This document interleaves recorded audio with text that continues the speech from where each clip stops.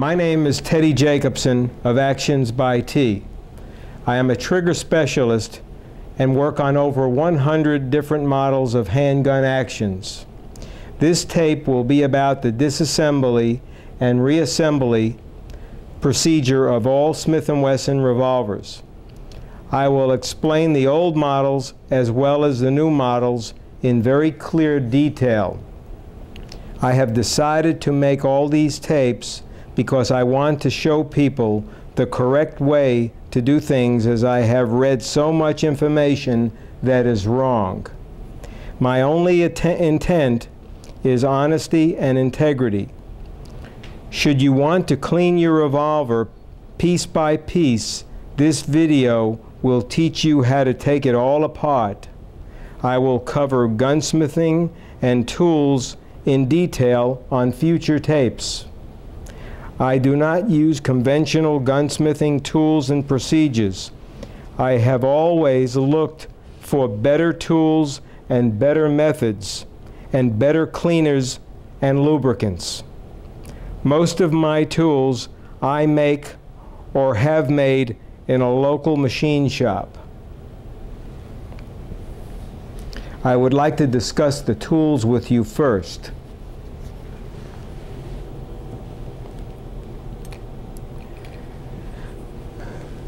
This tool will be used to remove the rebound slide of a Smith & Wesson revolver. I use this for taking the rebound slide out, and I use this tool with the black handle for reinserting the rebound slide. So I use one to take it out and a different tool to reinstall it. Otherwise, there's problems using this tool only. Using this tool only would be a real problem reinstalling it. It's real easy to reinstall the rebound slide if you use this tool. I made this myself out of a snap-on screwdriver.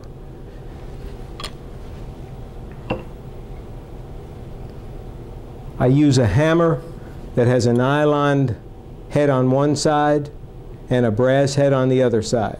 You don't need much hammer weight. This is one of the smallest hammers you can get. And these heads are replaceable so that they unscrew when they get chewed up and you just put in new heads. It'll last you a lifetime.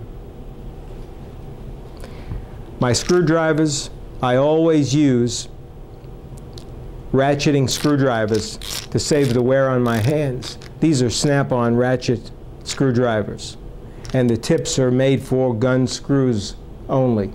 They're not conventional screwdriver tips. They fit in there, they're magnetized, and they're replaceable.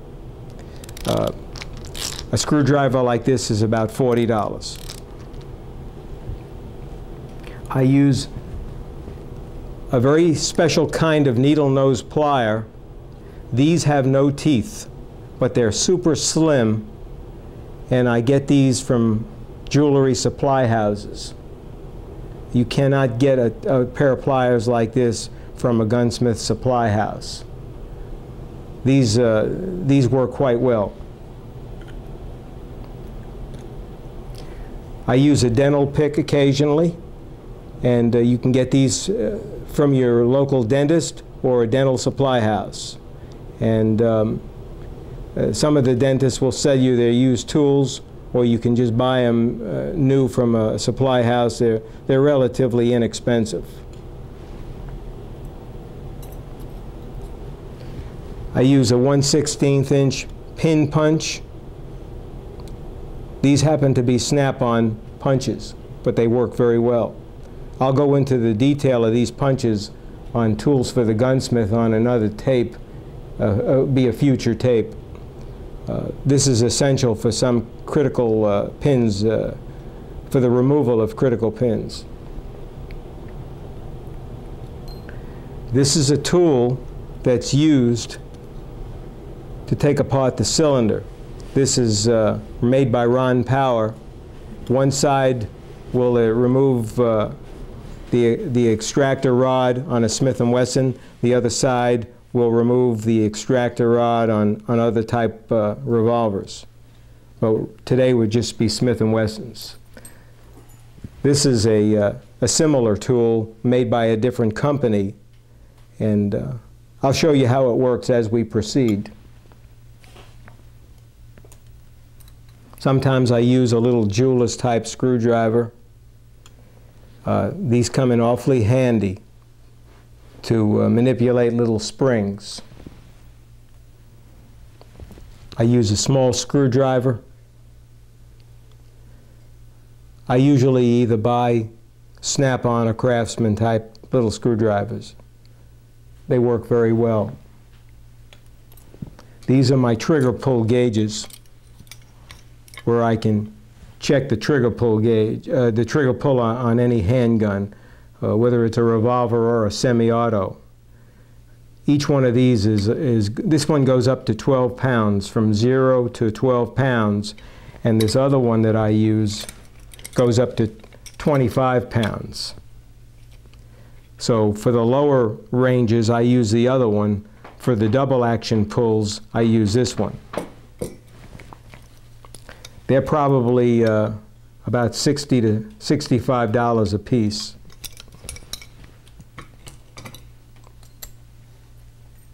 When you take a cylinder apart, as I'll show you, if you didn't want to use tools like this, you could also get away with just using empty cases. I'll explain all this. 2 empty cases is all you really need to take apart a cylinder.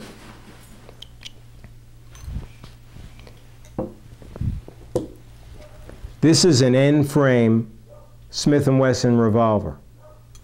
And what I show you on this gun will apply to the K, L, and N frame. This is the older model, and the newer models are quite different, but I'll explain it all in detail. We're going to take this gun apart now, and I'll go step by step and show you exactly what to do. These have aftermarket grips on it. These are Hogue grips, and so they come off a little differently. When you have a factory grip, the factory puts a screw somewhere in the middle of the grip here. Hogue puts a screw on the bottom, so it's a little different in the reassembly procedure. Hogue makes a good grip, there's no question. Some of the older frames don't fit the newer Hogue wood grips very well because the dimensions have changed. So just use caution.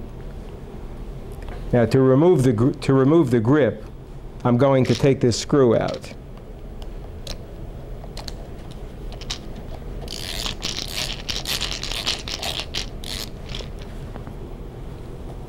All I've done was to, as you can see, I'm taking this screw out of the bottom of the grip. Now this whole grip, all it does is pull down. It just pulls down. On the newer Smiths, you can see there are 3 plate screws. There's one here, which is a flat screw, because this is underneath the grip. And these have round heads. We're going to remove these 3 screws. Now on this side of the revolver, this is a cylinder release. We're going to take that screw out also. I'm going to proceed to take these screws out. Now on the older Smiths, this screw has been fitted. The new Smiths are different. They're spring-loaded. They have a spring-loaded plunger. But this screw has been fitted, so I'm going to segregate and put this screw separately so I don't confuse it with the other round head screw. So we'll put that over here.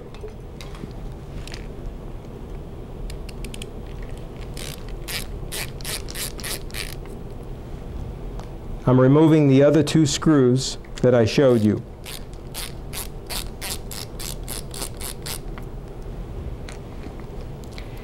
Now to get this plate off,